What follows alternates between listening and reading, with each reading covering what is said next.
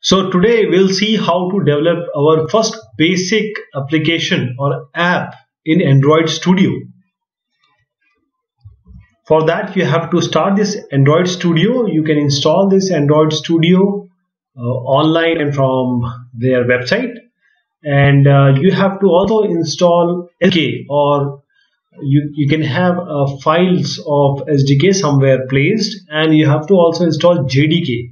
So this Android Studio will work along with your JDK and this Java Development Kit and SDK of Android, that is Android Software Development Kit. And if you have not installed it, this means you have not placed SDK, you can go to this configure, then project defaults and project structure. So what I was talking about, that it will require two important things. Any Android application on Android Studio would require that you have to have an Android SDK location, which I pasted here after installing, and this is the JDK path which I have given, right? So verifying this, these are all the projects which I have made. So this is the listing of the project, and you can start a new Android Studio project, that is a blank or clean project. And you can also open an existing Android Studio project, means the studio project which you have already made, you can open that, and also you can import Eclipse and other versions, like various options are there. You can make an application, Android application in Eclipse. You can made application in NetBeans. So various other options are also available. So you can also import. So let us start with a new Android Studio project, and this application name, you can give an application name with space, no problem, but you cannot start with a small character, means alphabet has to be in the uppercase. If I just do this, it will show me the application name for most apps begin with the uppercase. So let me start that my first say app, okay, and this is the path which I have given to the project location. You can change it as per your convenience. Okay, you can go to somewhere on the place where you want to store this project, and this is the company domain. It will automatically take it from your system. Just hit next. Now these are various options. This has to be there, otherwise this Android will by itself, this Android Studio will by itself update it, and it has to be there to actually go or reach to your application. I have this minimum SDK is actually installed, so it actually got Android 4.03 ice cream sandwich from here. I just have to press next. These are various options. If you want a login activity, you could go to this point. If you're making a Google map, you can go to this point. So we'll make a simple program. So let's take an empty activity, say next. Now this is very important. This activity name is main activity. Activity main is the layout name. What is this? If you are aware of C, C++, Java and other programming languages, there is a main function from where actually the program enters, or from where the program actually starts. So this is the main activity, and this is the main of your Android. Say finish. All our work is done. I will leave this name as it is. Let me hit finish. Pressed finish. Now you see that there are various things which are going on. Don't worry about that. It will take some time, because what you're doing is you're actually making an app for some device. I have connected this Samsung mobile via USB system. Keep like that, but before that, let's go to the first program is important. So these are the listing of various files. These are the various listing, but there are two files which are of prime importance. First, what is this main activity? As I suggested, that this is the main of your Android, and this is the basic structure of the program of main activity. This is actually .java. C is .java, and in the resource, if you just So once this program opens, you have two files, activity main and main activity.java. So these are the two important files you will be working upon. Various and gradle scripts also, but will be upon activity main.xml and main activity.java. So as you might have understood up till now, that activity main.xml will actually show your output, or actually place your output or the layout of the machine on the machine which you are going to want to work upon. And then this main activity.java will be your programming on the back side. So this is your front end and this is your back end, as you can think of. So activity.main, first you see there is hello.java, hello.world. This is hello world text is there. My first app, whatever name you will provide, this will come like this. This hello world is there. So let me go to the text. What is inside this activity main.xml? I'll go to the text. This is a design tab. This is a text tab. Text tab will have very simplistic entries. Only one text view was there. This hello world was there. So only one text was entry. And I'll show you, if I delete this from the coding, means XML file, this will be gone. See, you will not see hello world here.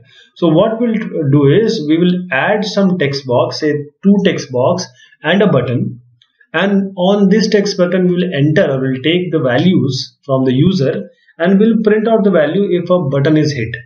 Means the addition value will be printed or shown to the app. And all this we will do in runtime on my mobile. So let us start with this activity main text. So let me add few values here. Now this is very plain. I have certain entry. I've already made the program. So this already you have. See, this already you have. Let me add a text. Okay, you are not very good with, or you don't want to do this programming. So there is an option. You go to design. Okay, you go to design and you see that there are various, in this palette, various options available. You can just press it and drag it on your system. See, this has come. So this is also an option because we are actually trying to program. So that is how the way I have taken is actually through the files on which we are going to work. So these both are going to show you the same result.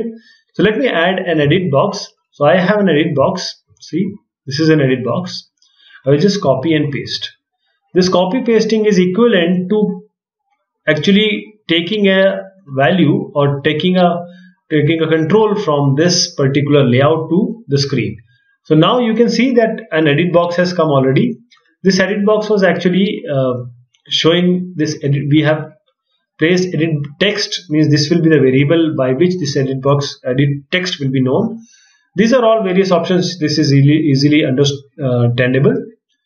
As I want another text box to take my second value, I will copy the other one, which is having the variable as edit text or known by edit text 2, and I will copy this edit text and paste it just below the previous one. Now here is a change. These two are not similar. They are exactly same up till this point.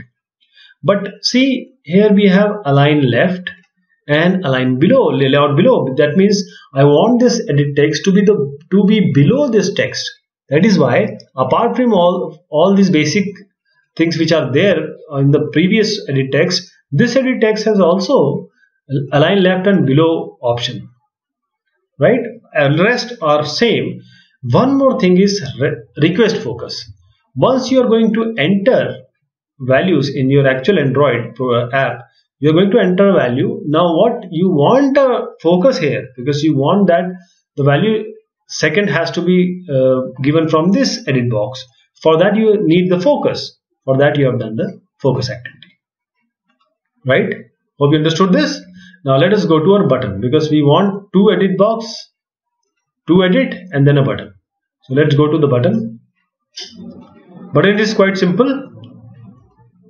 I would have taken it from this layout, but I want it to be as a in a view of a programmer, because if you're going to program, you have to see what is actually going in programming. So now this button will be known by button 1. This will be the name of the button 1 and all those things, and these various default options and what you exactly want on your button, the name of the button.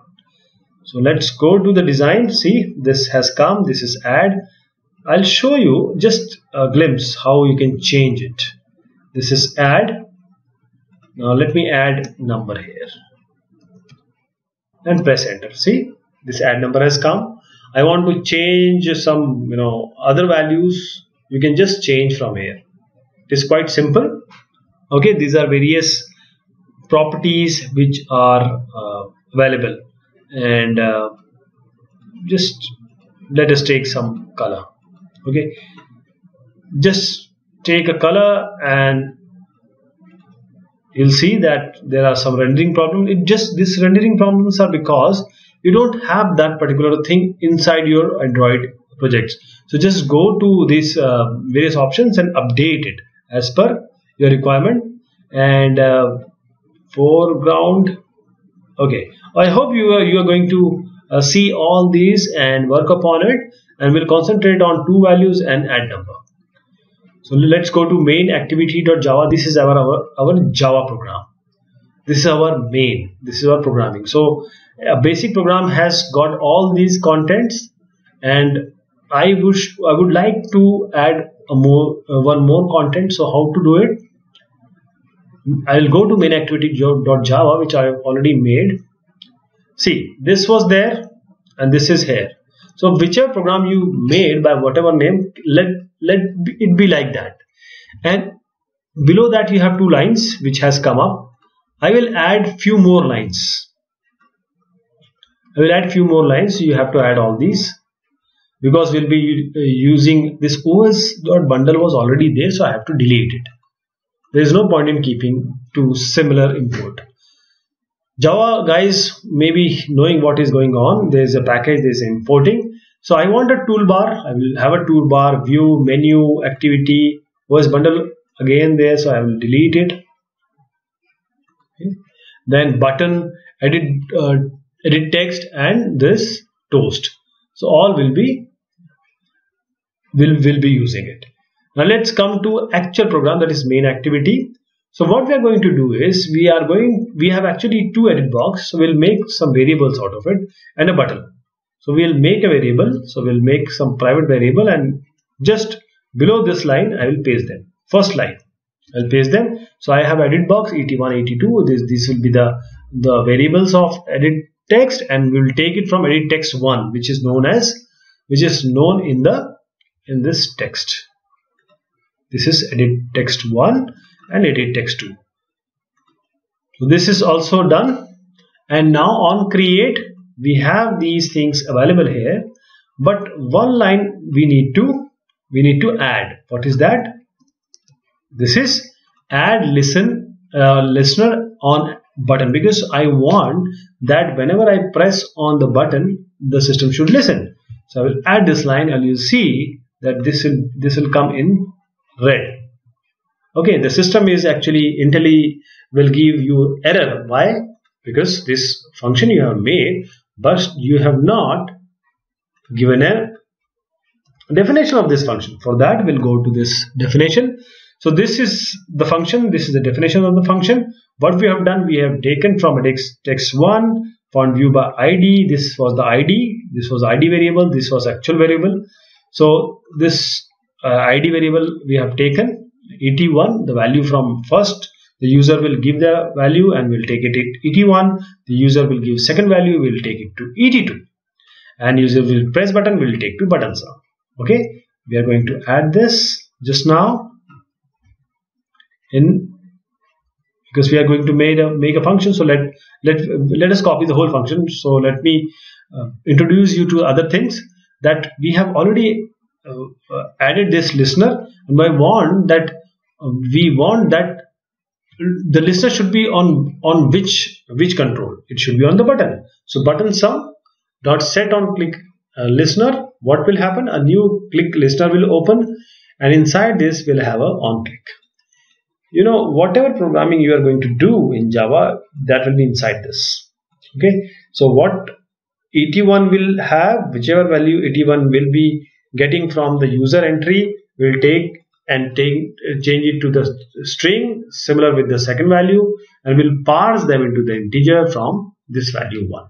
So actual value will be A, the second value will be B. We'll take a sum, add A plus B, and we'll show it on a toast.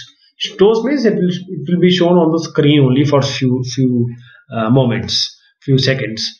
And if you want it to be shown as on a text box or a button, that you can very well do by just adding one more edit text. So hope you got the idea. Let me copy this. We copy this, just paste it here. Errors, but we'll just compile and run the program, and we'll see for the error. Now we are ready with this design, we are ready with the main activity. Okay, so let's run the program now through this button, or you can use Shift F10. So what is happening, this will take some time. Actually, it is making an APK file, .apk file, and this APK file will be actually shown on my mobile. So there are various options that you can have directly. You can place this built APK, you can directly place this APK file on a mobile, and after that you can really use your mobile with this app which is installed there already. So a app in the form of this app, this two values addition is going to my mobile, and it will be shown on my mobile. It will be shown on mobile. So let me show you that. I have to just make it. I've already made it, so it is taking short time. Okay, now just go to the camera. Now you see this has come. If you are able to see, this is where you give the first value, this is where you give the second value, and then you add. I'll try to show you this one again. Let me run it. Let me run it. And when it comes on this mobile, that these things are going on. See, various things are going on. And once this APK is formed, this APK file is formed, it will be shown on my Samsung mobile. So this is actually is not an emulator. It is actually your mobile on which your first application will be installed and will be running. See, I have no changes because I've already run it. So it is just showing that there is no change, and we have already made it work. So this is how this is happening here. And once this is already installed, how I can go to this on my various apps. I can go to this my first app and see this is there. So let us add two values, say 2, say 3, and it will be 5. So this is the toast. This is the 5. You might be viewing it upside down, but this is just for demonstration purpose. So hope you got the idea how you can make a basic program in Android. Thank you so much. Take care of yourself.